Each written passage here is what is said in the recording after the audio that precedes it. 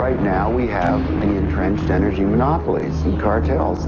You know, we have OPEC and we have the 7 sister oil companies that control all the oil and energy. But what people have to understand is that the people who run the energy business in this world, which is the biggest business on the planet, turning over $4 to $5 trillion a year, it's bigger than guns and drugs, it's bigger than defense, they control the newspapers, they control the governments. But these companies are so big that they regulate the government, which regulates them. History of science is the history of the suppression of great inventions. A few classic stories. Nikola Tesla. Nikola Tesla is regarded as the founding father of free energy. His astounding developments in the generation of alternating electrical current are still being used today. His most notorious project involved the transmission of wireless electricity into the atmosphere, which allowed for unlimited power to be freely accessed by everyone. When his financial backer, J.P. Morgan, realized that this power system could not be metered, all funding was immediately withdrawn. Tesla's electrical broadcast towers were dismantled, and through Morgan's many close connections with the media and government, Tesla's career was destroyed. And that situation still exists in the United States today, where a person that really understands what's going on just can't get their idea out because the alternative science and medical fields have been co-opted by the intelligence services. Even Dr. Townsend T. Brown, the electrogravitic research scientist, has on his 16-millimeter film of his lab test, which we've got here, he has guys with the black suits and black hats come into the place. You can see where the legends come from. I mean, these guys come in and they look like, you know, bad Bart to black man. I mean, it's classic, and these things do happen. And why are we still on oil? I think we're on oil because, and coal and nuclear power, because there has been an active longitudinal long-term suppression of really advanced sciences and technologies. There are 5,135 patents that have been seized under the National Security Act. And I think that this has created both a geopolitical emergency and a geophysical emergency.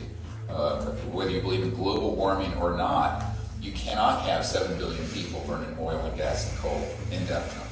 Whereas there are advanced technologies dealing with the physics of zero-point energy, so that every home and car would have a generator pulling energy out of the fabric of space-time, and you would never have to burn another drop of oil. Why are we not there? Why are we still doing that? Because there has been active suppression of this information. As Mr. Shin reported, there are people on my team who have been threatened. There is a man working on one of these devices for my group. We provided some grant funding, and about two or 3 years ago, a former CIA director, who I don't want to talk about, with a group of people went down there and threatened him and his wife if he didn't stop.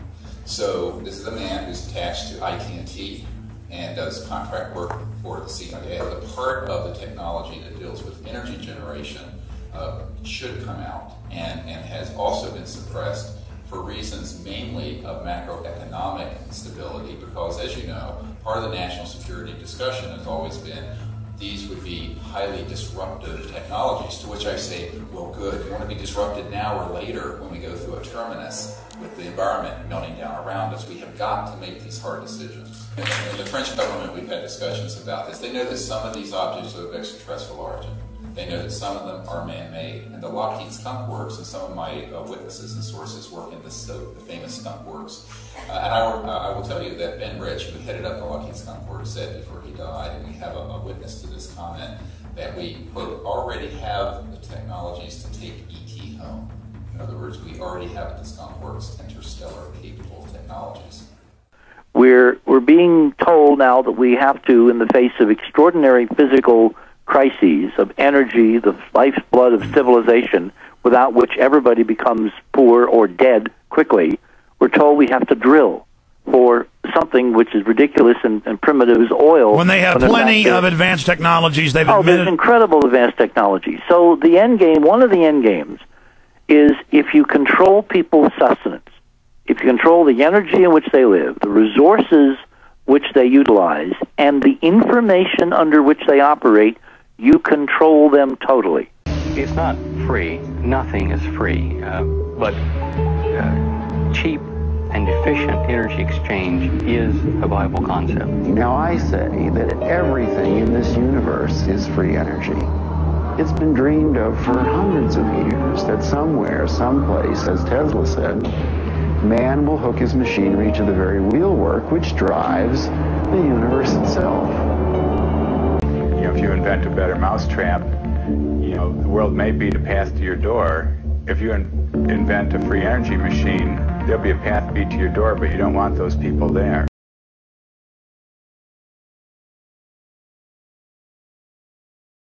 He wailed the blues at night. He wailed, he wailed, he wailed just right. Conventional science recognizes that all matter, each molecule of everything on Earth and beyond, oscillates at its own distinct frequency. Can the amplified voice of Ella Fitzgerald shatter this glass?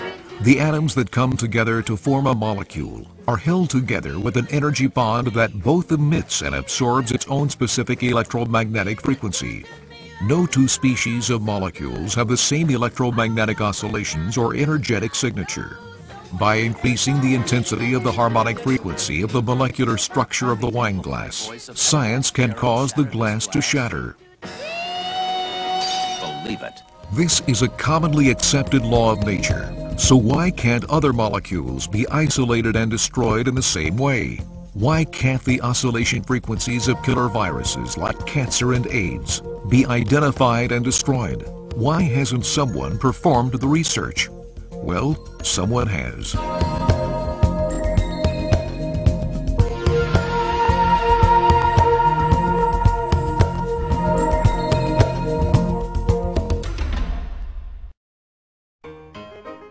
Royal Raymond Rife was a brilliant scientist who was born in 1888 and died in 1971. His studies at Johns Hopkins University led to his development of the technologies that are still commonly used today in the fields of optics, electronics, radiochemistry, biochemistry, ballistics, and aviation. He received 14 major awards and honors, including an honorary doctorate from the University of Heidelberg. During the 30 years that Rife spent designing and building medical instruments, he worked for Zeiss Optics, the U.S. government, and several private benefactors. Because Rife was self-educated in so many different fields, he intuitively looked for his answers in areas beyond the rigid scientific structure of his day. He had mastered so many different disciplines that he literally had at his intellectual disposal the skills and knowledge of an entire team of scientists and technicians from a number of different scientific fields. So whenever new technology was needed to perform a new task, Rife simply invented and then built it himself. In 1920, Rife began investigating the possibilities of treating disease with electricity. He discovered that each disease he studied had different electrical characteristics and started subjecting these organisms to different electrical frequencies. His first virus microscope complete, Rife performed tens of thousands of lab tests in an effort to isolate the microorganism that caused tuberculosis. Traditional scientific procedure requires the staining of samples to make them visible under the microscope. Unfortunately, the minuteness of the viruses made them impossible to stain with the existing acid-based stains. Rife conceived a method of staining the samples with light and began building a microscope that would enable the frequency of light to correspond with the electrical frequency of the microorganism under observation. His cancer research began in 1922, but it would take until 1932, after thousands of tests, that he was able to isolate the microorganism which he named the BX virus. By 1933, he had perfected that technology and had constructed the incredibly complex universal microscope, which is capable of magnifying objects 60,000 times their normal size.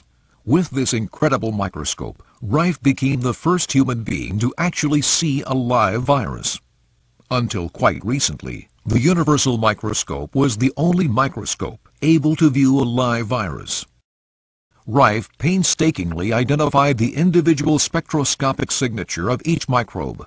Colleagues of Rife reported his incredible patience, sitting at the microscope many times for over 24 hours straight without a break.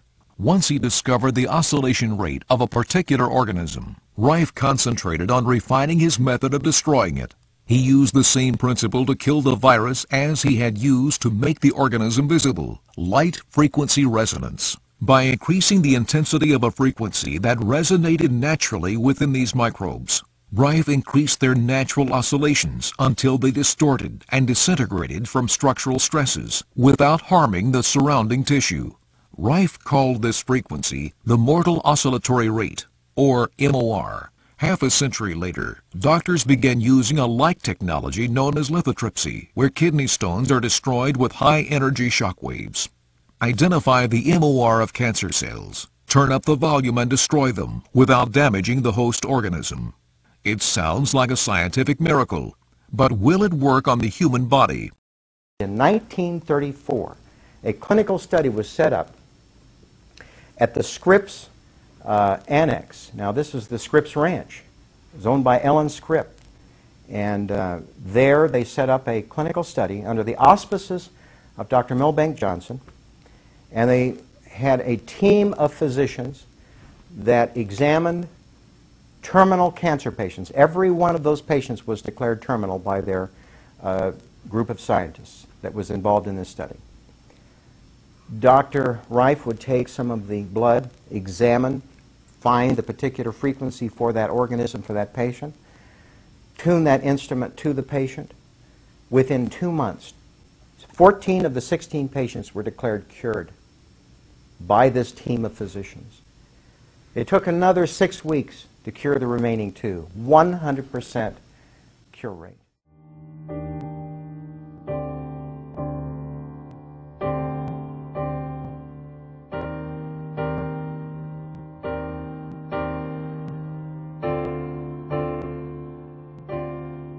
University of Oslo, 1935. While continuing to teach and develop his innovative therapeutic techniques, Reich began a series of laboratory experiments to verify the existence of a physical, biological energy expressed in the emotions. Using human subjects, Reich was able to demonstrate a charge at the skin surface directly related to feelings of pleasure or anxiety. The charge would increase when a subject experienced pleasure and decrease during feelings of unpleasure. From this, Reich concluded that pleasure is the movement of biological energy toward the periphery of the organism, while anxiety is the movement of this energy toward the center. He assumed this energy to be electrical, but was it? And did similar energy processes exist in more basic life forms? Reich discovered that under certain conditions, sterilized and unsterilized substances, such as grass, blood, sand, charcoal, and foodstuffs, disintegrate into pulsating vesicles that exhibit a bluish color. He called these vesicles bions. Reich observed internal motility in the bions, an effect of energy. He also found that certain bions revealed a strong radiation phenomenon, seen here as a white field around the organism, and that these bions could kill bacteria and cancer cells. This radiation confirmed the existence of an energy that did not obey any known laws of electricity or magnetism. Reich called this energy orgone, because its discovery had evolved from his investigation of the orgasm function, and because this energy could charge organic matter. When he published his findings, the scientific and psychiatric communities responded with a vicious year-long attack in the Norwegian press. In the wake of this response, and the inevitability of a Second World War, Reich began to look to America as the future home for his work. In August 1939, Reich sailed for America on the last ship to leave Norway before World War II broke out.